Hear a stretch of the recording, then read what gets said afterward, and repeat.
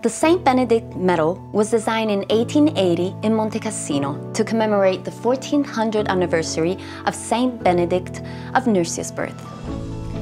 This medal is a powerful tool of protection against evil for every Christian. Let's take a closer look at it.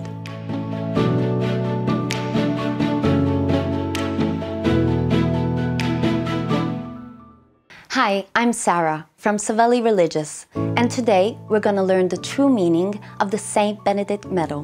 Born in Nursia, St. Benedict moved to Rome at the age of 12 to pursue literary studies. Shocked by the arrogance of his companions, he decided to retire in Subiaco, where he spent 3 years as a hermit.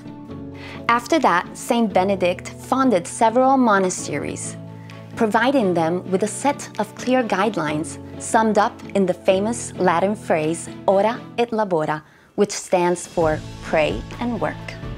The front side of the medal depicts the saint holding a cross and his rulebook, symbols of the evangelization across Europe. The caption on the edge stands for "May his presence at our death fortify us." Fascinating, right?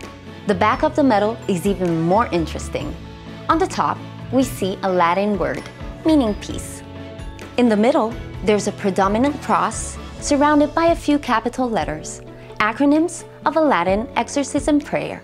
These letters mean, "May the Holy Cross be my light," while these mean, "May the dragon never be my guide." The 4 large letters in the circle are an acronym for the cross of our Holy Father, Benedict. At the edge of the medal, these letters are an acronym for "Begone, Satan, never tempt me with your vanities. What you offer me is evil.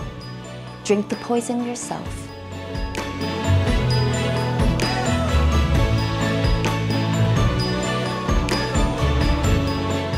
Thanks for watching this video. If you like the content, press the like button and leave us a comment. Stay connected by following us on our social media channels. Stay safe and God bless.